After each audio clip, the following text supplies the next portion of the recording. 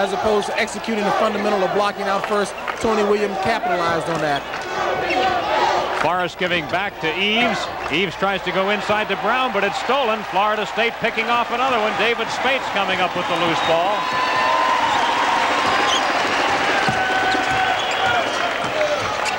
Down on the right side, it goes down low to Mitchell Wiggins. He's had a tough afternoon. He's been constantly harassed defensively today. You know, you say he has a tough afternoon, and indeed he has, because he's not scoring at his normal clip, but he's 3 of 4 from the floor, and he's leading the FSU team in rebounding right now. So he's doing the other things that count, and that's a true plus for him. Oh, they'll keep him out there if he stays out of foul trouble. Gilmore's shot is an air ball, and the follow-up will not go for Mitchell Wiggins, but he was hammered on this one. I tell you, just the fact that Mitchell Wiggins can operate inside amongst all these trees is really something else. Watch how he moves without the ball. He's going to the spot at the bottom of your screen, gets the rebound. Now watch how he tries to operate with it in the land of giants right there. Pump fakes, hangs in the air at least 2.3 seconds, and he kisses it off the glass. Good attempt. The foul on Forrest, and Wiggins will get some free throws out of this, and he hits him at 72%. He has not been at the line in the ball game today. He's the leading player, by the way, point-wise in the Metro Conference. He's averaging 26 points a game. He's also the third top rebounder, averaging 10.2 in that column. And you know, he's the only player to have been named Metro Conference Player of the Week twice. Not even the great Darrell Griffith did that or have that honor. How about that?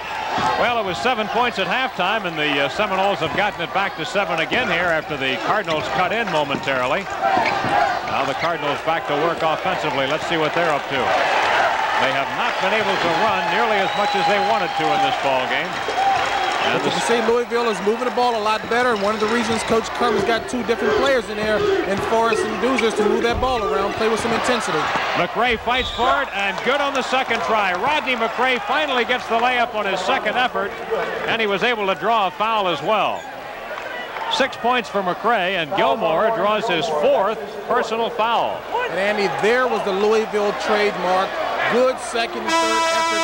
The thing that McCray did so well that time, and it's so hard to teach big guys, is he kept the ball in the air. When he got the rebound, he did not put it back on the floor, allowing for a small, quick guy to go in there and take it away. He went right back up. Number 33 is Bobby Miles. He has come in for Gilmore, who didn't play that much in the first half because of a couple of fouls, and picks up 2 more in a hurry here.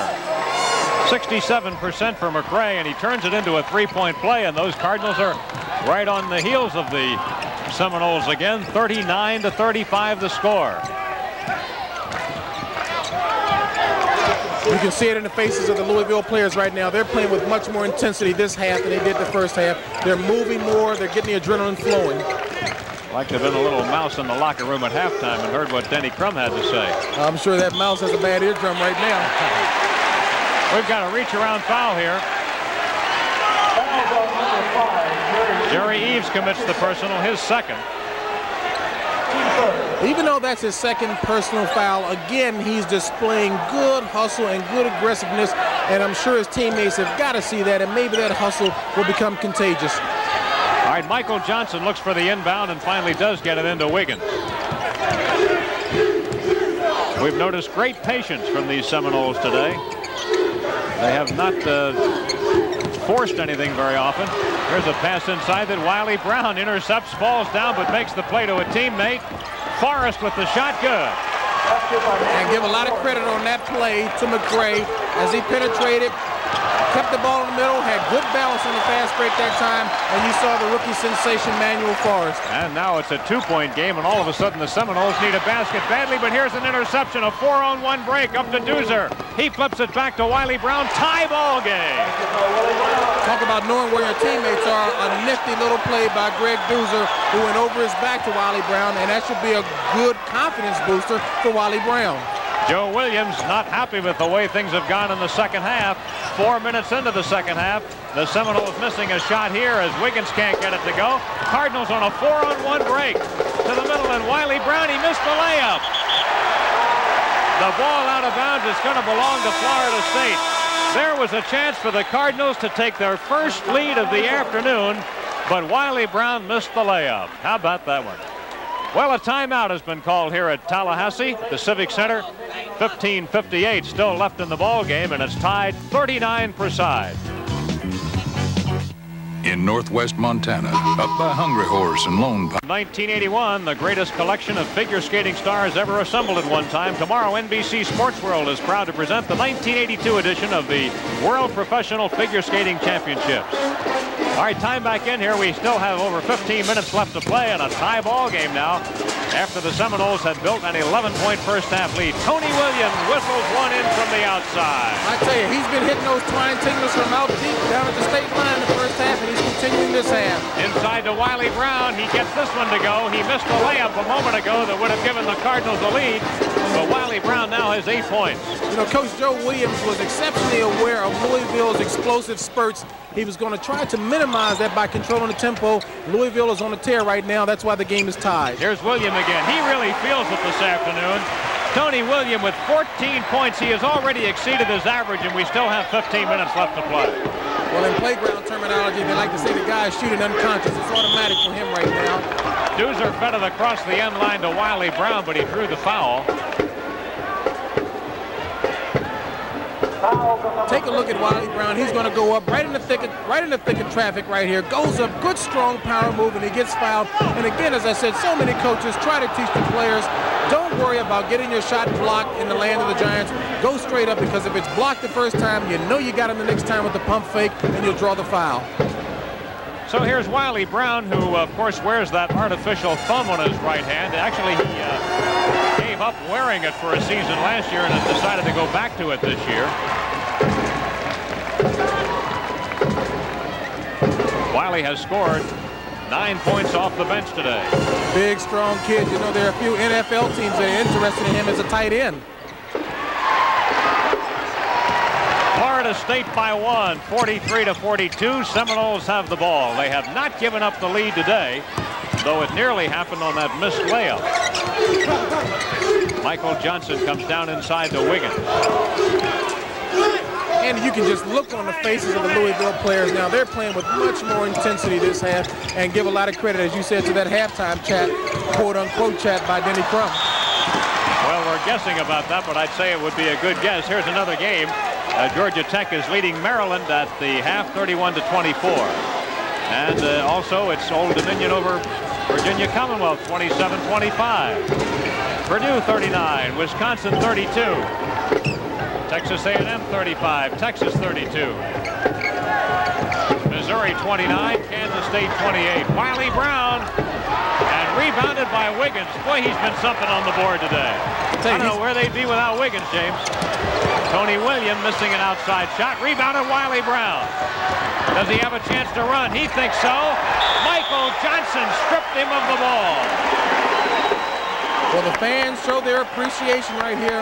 Here's Wiley Brown, the big fellow who wants to play guard. He's going to try to take it all the way in, but watch Michael Johnson get his hand right there on the ball. Good play, good play. 14 minutes left. Cardinals have the ball. They keep working inside to Wiley Brown. He's short this time, followed up, and it's good for Rodney McCray. 9 points for Rodney McCray, and a lot of the Cardinal baskets have also drawn fouls. Well, the Cardinals are now starting to take advantage of the size and physical intimidation advantage that they have over Florida State. They're going inside to their front court members. FSU does not possess the size and strength up front, and they've done a good job of compensating for that the first half and up to this point in the game. Raphael Phillip is coming in the game, a freshman from Kissimmee, Florida. He's averaging about 3 points a game. He's still growing, they say. He's their big man of the future. Well, you know, both of his grandparents were 7 feet tall, and they called him their enforcer because he plays a very physical game under the basket. Eves with the shot off the follow, can't get it to go. And the Seminoles come out of there giving up nothing again. Louisville with their first lead of the afternoon, though. It's 44-43. Rebounded by Phillip, and he falls down. Here's his follow try. Good. Raphael Phillip. I tell you, the youngsters come off the bench. He's pumped up. The way his team has been playing the first half, he's trying to keep that same momentum going. Good, strong play by the youngster that time. That puts the Seminoles back up to a 1-point lead. 13.5 minutes remaining from Tallahassee, Florida. And this beautiful building, the Tallahassee-Leon County Civic Center, just opened this year. Number 15, Greg Doozer. He's their playmaking guard. Did not see a minute of action in the first half, but It's obvious Denny Crum wanted better ball control in the second half. And he's doing an excellent job of quarterbacking the team. You see, each time the play option that he wants to get isn't executed, he'll bring it back out, set him up patiently, and try to look inside to go to their strength. Maybe Denny had a feeling he was star of the game versus Florida State last year, and he lists that as his biggest thrill, being named star of the game. A basket for Forrest. Manuel Forrest, a freshman out of Louisville. Just a good individual move, Andy. That time he actually lost control of the ball as he was going up for his jump shot. Because he was so high, he was able to recover the ball and use good fingertip control to follow through. 6 points for Forrest, and Joe Williams is looking down to his bench again. This time he's going to get Maurice Myrick back into the game. Myrick had some playing time in the first half. Myrick scored 4 points in the first half.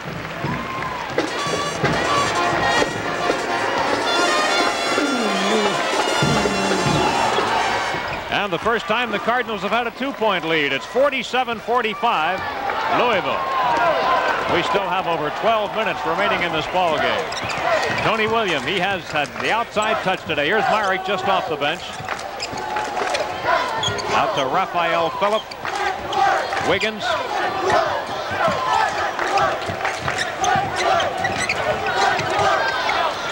Couldn't get that ball inside. A couple of times they've tried to force it in there. Take a look at the interior defense of Louisville. They're trying to play much more aggressively on the inside to force the action outside. Picked off by Doozer. Spate's pass was picked off. Inside it comes. And goaltending. Give that basket to Jerry Eves. It's a 4-point Louisville lead. Excellent play by Space that time. Watch him go up high. He's got to put on his oxygen tank right here as he goes up. He's playing in the stratosphere. Good pin, but you can't keep it on the board. Well, that's 16 points in the game for Eves, and the first 4-point lead for Louisville right now, still with 12:05 to go. North slope's clear and head wall's clear. I guess it's Miller time. Don't forget the Andy Williams San Diego Golf Tournament coming up afterward. You take a look at the leaderboard there, but a reminder, too, that we have 5 other players who are within 5 strokes of the lead. Tom Watson, Tom Weiskopf, Tom Kite, Hale Irwin, and the big guy, Jack Nicklaus, so don't give up on that one.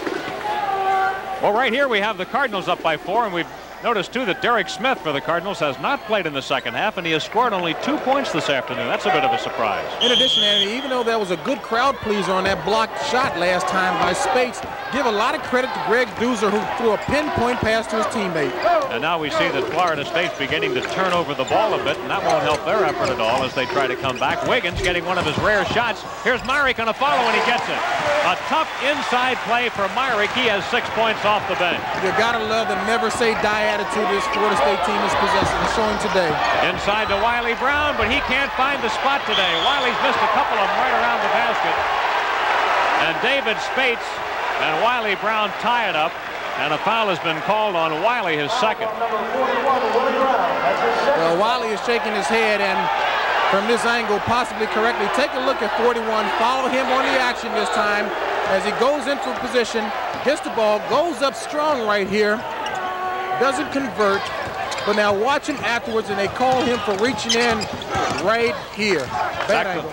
Back to live action, and the Seminoles have the ball in their offensive end. Tony Williams will take it back and set it up.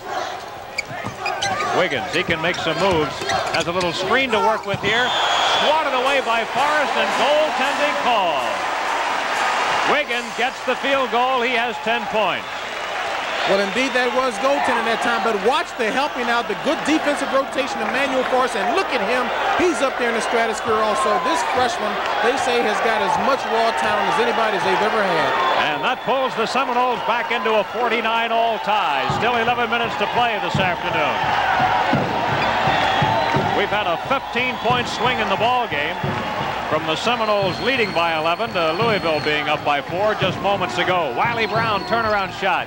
Well, he can't buy one right now. Followed by Forrest, and the man who just had goaltending called at the other end gets the basket here. And Forrest has scored 9 points in the second half. Couldn't buy a shot that time, but the weakness on any zone is that a player is playing an area, and it's awfully tough to block out that time, and Louisville is taking advantage of it by crashing the offensive boards.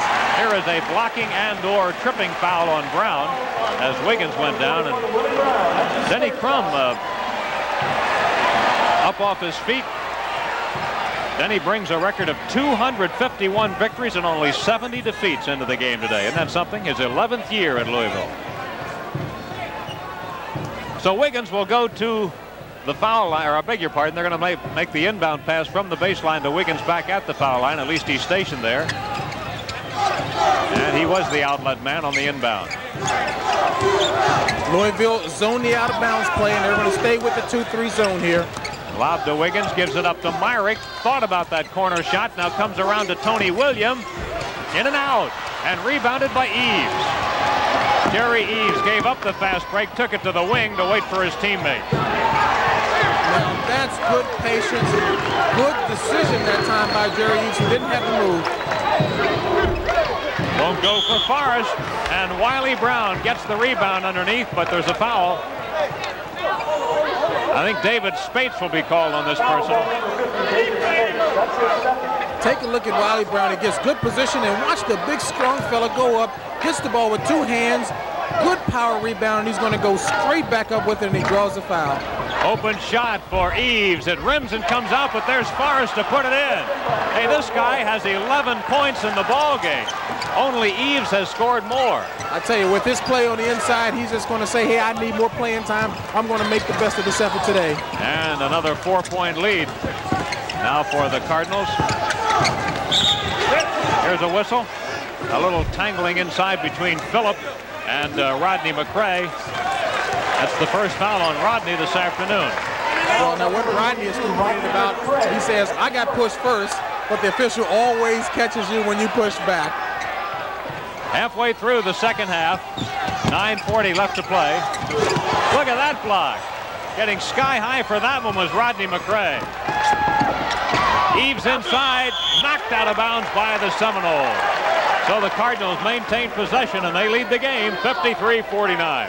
Good play, good individual thought that time by Eves, but did you notice how fast Florida State got back on defense? Here's Rodney McCray. His brother Scooter has seen very little playing time in the second half. Scooter picked up his third foul and then went to the bench. You know, he's also been bothered by a bad ankle, so he probably hasn't fully recovered from the ankle injury. If you talk about the depth of these two teams, you would have to go with the Cardinals. Both teams had a very good recruiting year, though. Each team has 4 or 5 good freshmen that they're going to count on in the years ahead. Now you see Florida State, they're in the zone, they're trying to disguise it. It looks like a 2-3. They're trying to get to the wing positions and the corner positions and keep them from taking those shots out there. And pretty heady defense played here by the Seminoles. Shot won't fall. Wiley Brown will follow, and he finally got one in. It's been a frustrating half for Wiley Brown, but he has 11 points this afternoon and a 6-point Louisville lead. And as I mentioned before, Andy, it's always tougher to block out when you're playing the zone because your responsibility is an area, and once a man comes to that area, then you're to block out, but you're always having to react. It's a lot tougher than playing man-to-man. Tony William has hit some big outside shots, and his club's going to be counting on some more from him if they're going to come back from this 6-point deficit. They were up by 11 in the first half. There's Tony, number 23, puts a move on Doozer.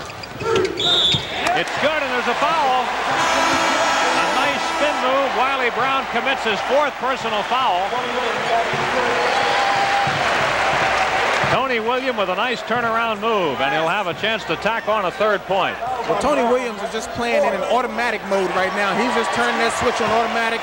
Good one-on-one ball player. You get a good look at it as he's starting to shake and bake a little bit here. Good reverse move. And watch him go up with the 6'9" Wiley Brown. Good follow through. And talk about looking at the basket. He didn't take his eyes off of the basket for 1 second. William is the best free throw shooter on the team at 86%. How do you like that? And he misses this one. However, the Seminoles keep the ball. It was last touched by Eves, who tried to run it down in the corner. Well, we'll have a timeout in this ball game. Still 8 minutes and 8 seconds left to be played.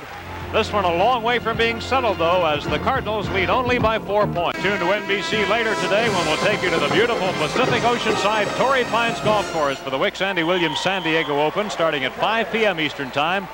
when the best of the TPA Golf Tour continues on NBC Sports. Andy Musser with James Brown enjoying this ball game this afternoon. We've seen Florida State up by 11, and we've seen Louisville up by 6. Well, the second half, Louisville has done a much better job of displaying offensive patience when the shot isn't there on their fast break. Greg Duzer gave him an awful lot of credit for quarterbacking very effectively. In addition, Louisville is going inside to the strength advantage that they have in the front court versus Florida State, which you've got to love and never say die attitude that Florida State is displaying. It has been a surprise not to see Derek Smith in the Louisville lineup here in the second half. Now, the foul situation, by the way, both teams are in the bonus as of this time. And right now, with the clock running, exactly 8 minutes left to play this afternoon, a 4-point lead belonging to Louisville.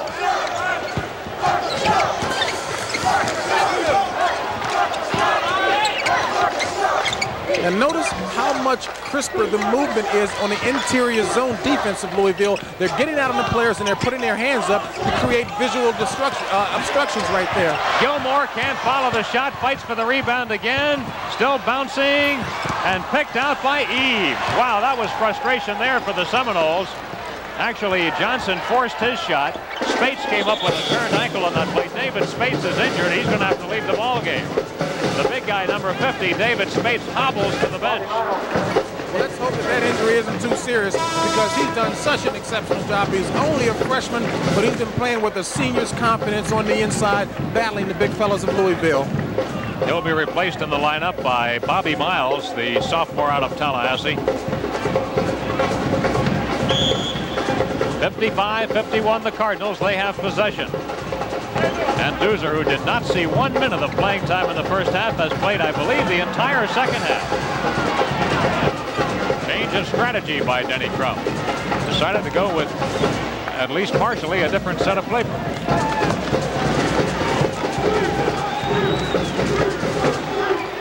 Forrest did not play in the first half, and he's